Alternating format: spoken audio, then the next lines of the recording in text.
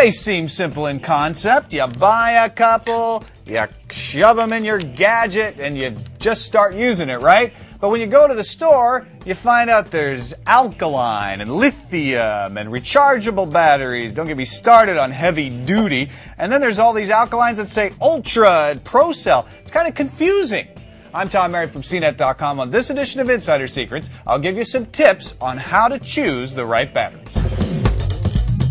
Let's start with non-rechargeables. These are the batteries you use until they die and then you throw them away. No, you don't. You properly dispose of them. We'll get to that later. Simple answer is alkaline. It's the all-purpose battery and the one you normally find at the store. You can also find high-capacity alkaline batteries that work well in electronics. Just look for the names like High Drain or Ultra or Power.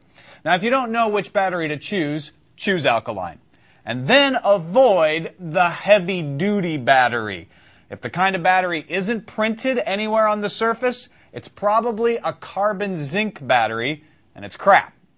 Now, these used to be a good deal, cheaper than alkalines back in the 70s, but these days there's little price difference. Plus, they corrode easily, so if you leave them in a gadget, they can ruin it. Just avoid them.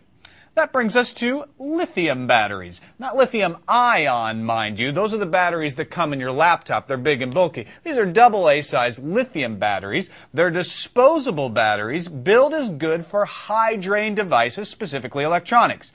And it's true, they are good for things like cameras and such, but they're more expensive and must be disposed like hazardous waste. You shouldn't throw any battery in your normal trash, and you're breaking the law if you do it with these.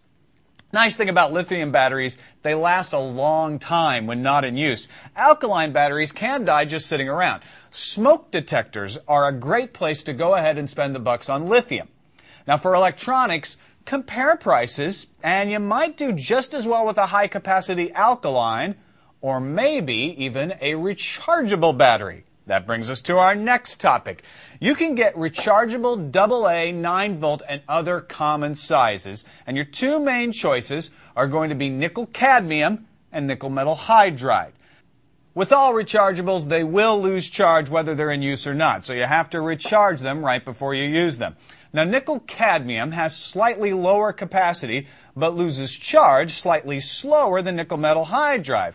And the main problem, though, is memory effect. If you recharge a nickel-cadmium battery while it still has significant charge left, it can severely shorten the life of the battery. And by the way, nickel-cadmium batteries are also considered hazardous, just like the lithium batteries. That's why I prefer nickel-metal hydride. Doesn't have the memory effect and has higher capacity. I'd pick these in most cases. Before we finish, here's a few general battery tips for all kinds of batteries.